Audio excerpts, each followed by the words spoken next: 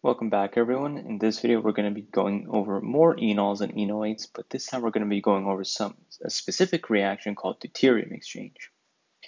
So let's just jump right into it. So in the previous video, we talked about the stability of the enolates.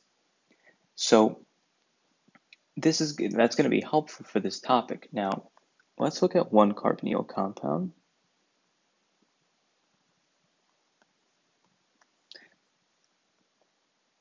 Say we have this compound. Now, enols and enolates are always in equilibrium with the original carbonyl compound in water. So if we put this in a bunch of these molecules in water, you're going to see that there's an equilibrium between that and the enol and enolate versions. I'm just going to draw the enolate. Okay? And so we're going to have small amounts of them kind of reverting back and forth between each other. Okay? Now that's important for deuterium exchange. So let's say we have this compound, and I add in, instead of let's say OH minus, I add the deuterium version, OD minus. And instead of having it with water, we're going to have the deuterium version, which is D2O.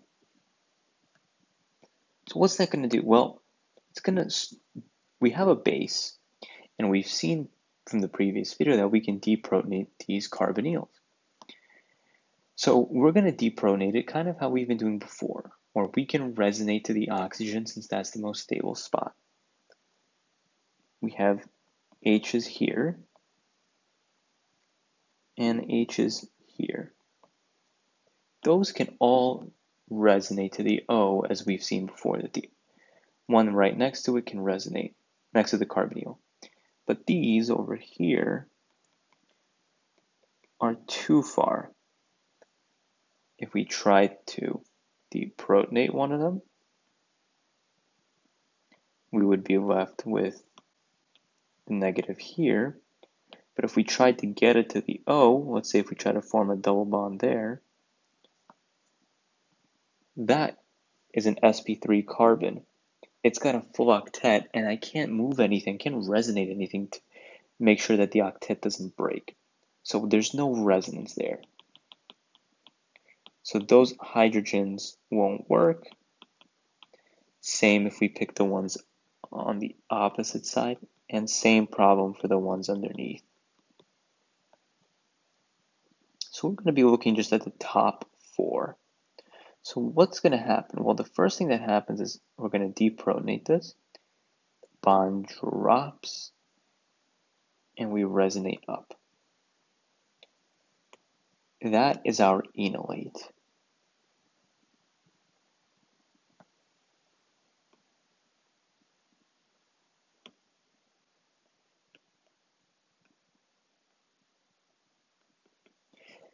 Now, again, like I said, these things are in equilibrium with each other. We usually only add a small amount of base. It's called a catalytic amount. So we form a little bit of this enolate. But these enolates are usually not the predominant form in water. And so it's going to want to revert back. So it's going to drop this O minus back down. And this double bond is going to have to go somewhere. And what is it going to do? It's going to reach out and grab another H. But we don't have any hydrogens right now, because instead of it being in water, we're in the deuterium version of water, so D2O. So it's going to go ahead and grab a deuterium. Remember, deuterium acts basically exactly like H. So if you just treat it like an H, it works the same. And so I have the D now, instead of where the H used to be. The question is that the end of it? And that's the thing. Once we're here, there's nothing stopping this from happening again. And the idea is this is going to keep on happening until all the acidic hydrogens are replaced. So let's run through one more time. We have our OD minus, and it's going to take one of those acidic H's that can resonate to the O. So let's say it just takes that H, and our enolate forms.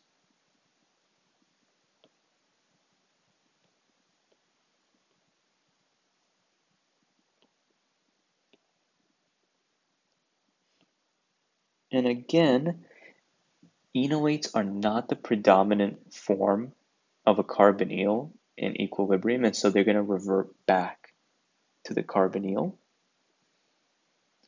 And it's going to do so by grabbing another deuterium.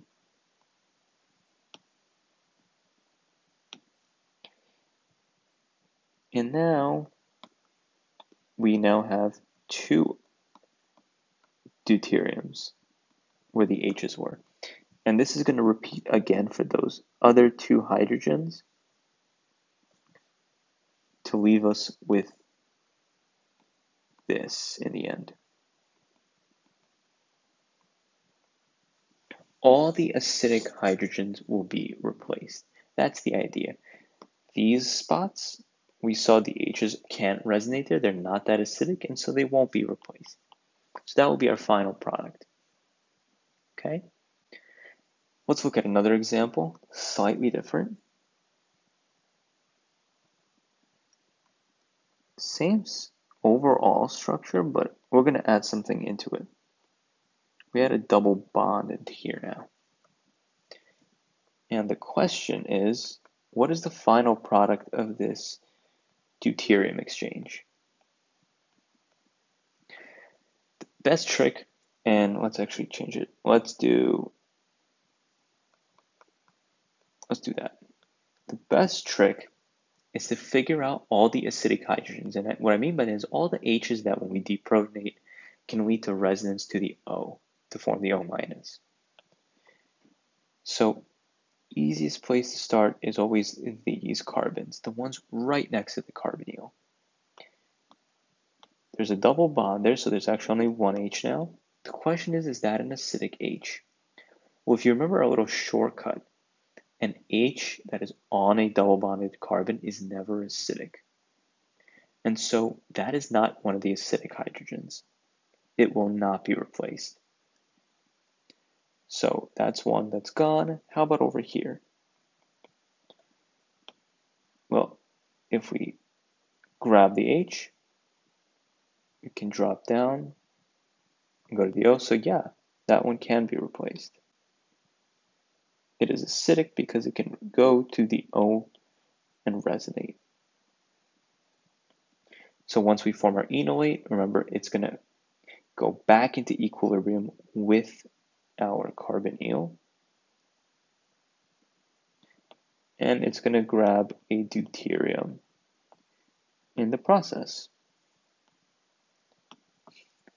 And what we're left with is that deuterium gets replaced.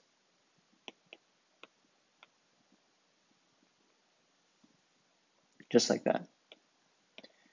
Let's look at the other H's. So we have H's here. And that's kind of like the previous example. It can't resonate to the O, so those aren't going to get replaced. So we can skip those. Now there's an H here, but our shortcut tells us that an H on a carbon that's got a double bond is not acidic, so that one can't be replaced. How about the methyl? If we draw these out and we see that one gets taken, let's say just temporarily put it on the carbon. The question is, can it resonate? Well, if it drops down here to form that double bond, look at this carbon, too many bonds. I can't resonate anything to get rid of that. And I can't get it to the O. So not acidic either. So that carbon, the H's on that carbon won't get replaced either. The only place we haven't looked at is right here. Can those get replaced? Now, if you may think that they're too far, they're not going to get to the O, but always a good idea to try it. Let's say we get rid of one. So we're going to grab one of them. Let's think. Can it resonate here? Well, if it forms a double bond there, remember there's two H's here. That's an sp3 carbon. It can't resonate in that direction. I can't fix that octet. It's going to be too many bonds. So to the left is out. Well, how about to the right? If this goes here, it'll put a bond there. That's too many bonds on that carbon again. But I can move that double bond away. I can move it up and there. So you can see structures like this that actually have more resonance than just going to the carbonyl and one carbon over. And what we're going to be left with is this.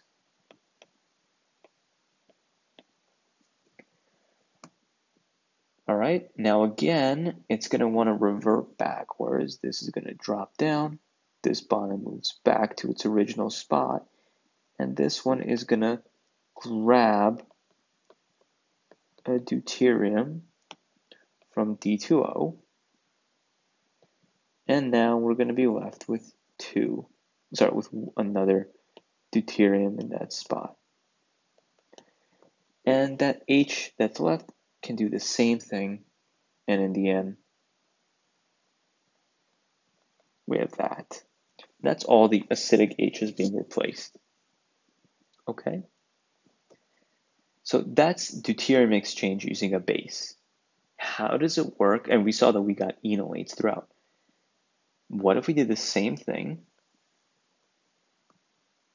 but with acid?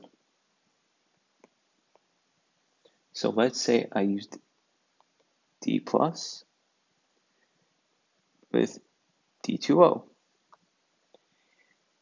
So we've seen a lot of enolates. This is going to show us what an enol looks like.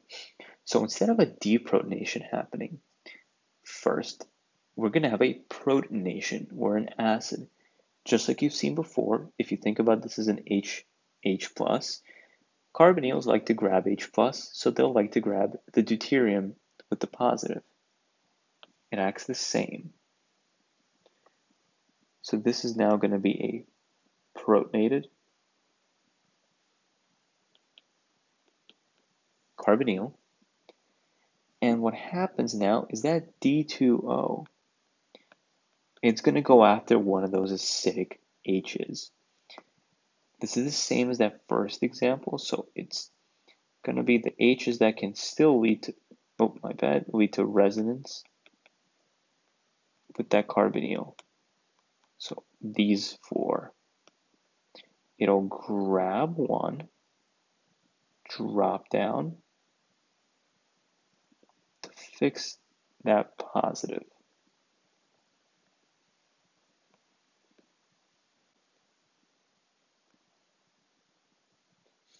And we're going to be left with that. Now again, that's going to want to revert. It doesn't want to stay in this enol form. And you can remember as an enol, looks like an enolate, but the ol implies it looks somewhat like an alcohol. So like that. That's just the deuterium version of an enol. So it's going to want to revert because this isn't the predominant form. It's going to drop down and form the carbonyl. And the way you can show that in one step, instead of going like this, you can think of it like the sum of like the arrows end up going like this. The overall step starts from here, ends there. So your arrow should really just be like that to simplify it for yourself. Goes like this. That implies that this deuterium sort of falls off and that bond swings down like a door around the O to here. And this is going to go out, and now it's going to just grab a deuterium from D2O. And what we're going to be left with is one of those H's is replaced with a D. So sort of the same exact end result as if we use base. And this is going to keep going just like with base until all the acidic hydrogens are replaced. So we can do this 3 more times. And we're going to just be left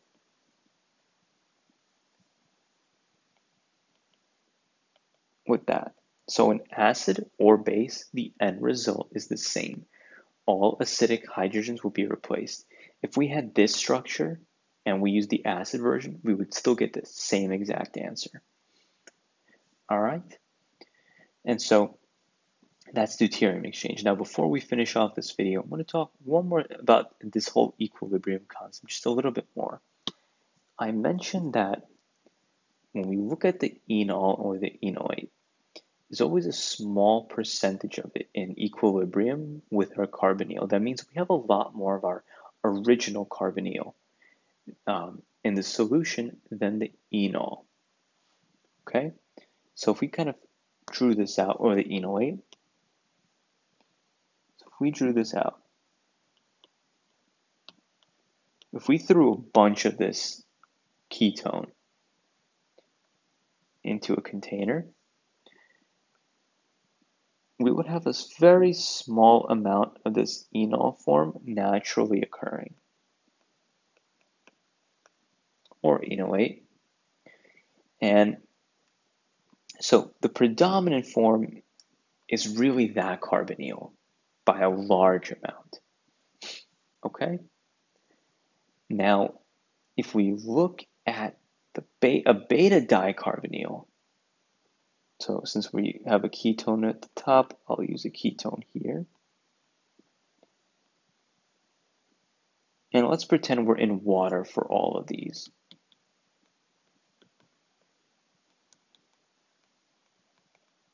If we have a beta dicarbonyl, and we look at the enol version,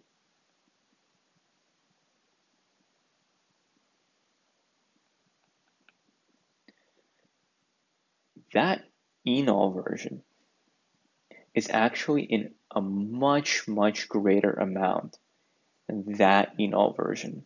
If we put the same amount of this ketone and the beta dicarbonyl, there would be a lot more of that beta dicarbonyl enol version than of this enol.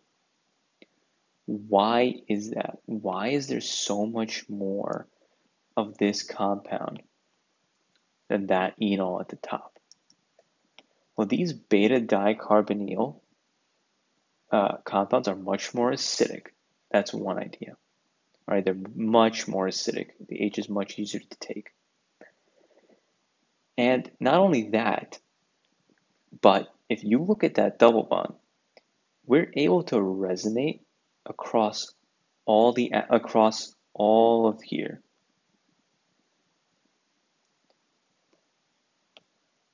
We can have this take that H, this bond drop, and this come up. So we can switch this around.